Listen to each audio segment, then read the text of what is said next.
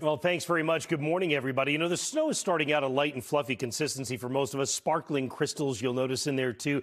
That does change for a little bit wetter snow consistency. Even some rain mixes in from Boston Point south and east and right along the immediate coast to Cape Ann later today. Still watching a chance of snow Thursday night and Friday. Right now, the temperature squarely in the 20s. That's why everything's had no problem sticking all the way down to the Cape, where we just hit 2.5 inches of snow in Brewster. I can switch things to the impact view, which kind of highlights where the snow is heaviest. There's not a lot of that going on. You've got some stripes of it that are running along Route 44 and also near Buzzards Bay, but really there's not a lot of heavy snow at all to speak of. So actually the opposite. You've got breaks in the action from Acton to Framingham, just reaching up over Route 2 right now. You've got another break coming out of Mansfield and Foxborough heading over toward Brockton. Still snowing steadily in Boston, but it is fairly light. Same thing when you run up Route 128. Now, that's not to mislead you and tell you that the roads are going to be easy going, because in some spots they're not. Where the chemical treatment has been put down, that's been doing a little bit better job. Where it's just rock salt, it's been too cold for that to really do the trick. More light snow coming off of Route 20 right now, coming through Oxford, Auburn, Worcester. It's coming in on you now. And then when you get northwest to Keene, it's been very light, but it'll fill in a little bit more later in the day for you. South Shore has been snowing steadily up and down Route 3, Route 24, and 44. Temperature just starting to rise enough that rock salt will be a little bit more effective, but you need the snow rate to come down a little bit more. So latest snow reports 2.5 at West Tisbury. That's Martha's Vineyard. Harwich picking up 2.5, and Sandwich about 1.5. Canton's at 2 right now, still coming down. Malden's at 2 and still coming down. There's a pretty good feed of moisture still coming in too. So you say, all right, how long is this going to last?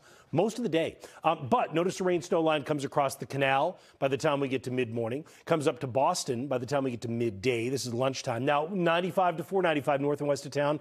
You stay at or below freezing all day, so it stays as snow and it stays a little more icy for you. For the rest of us, notice a big break in the action during the afternoon.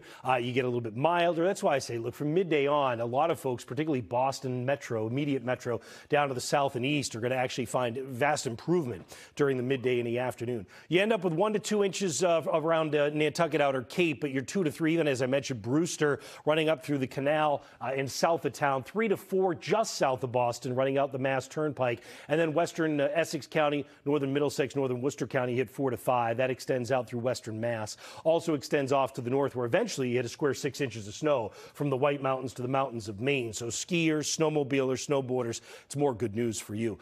Tonight, there will probably, even though the sky clears, be some slick roads because there'll be moisture on the roads when it drops to 20 degrees. Tomorrow's going to be quiet. Thursday's going to be quiet. It's Thursday night and Friday. We'll watch the next storm to the south.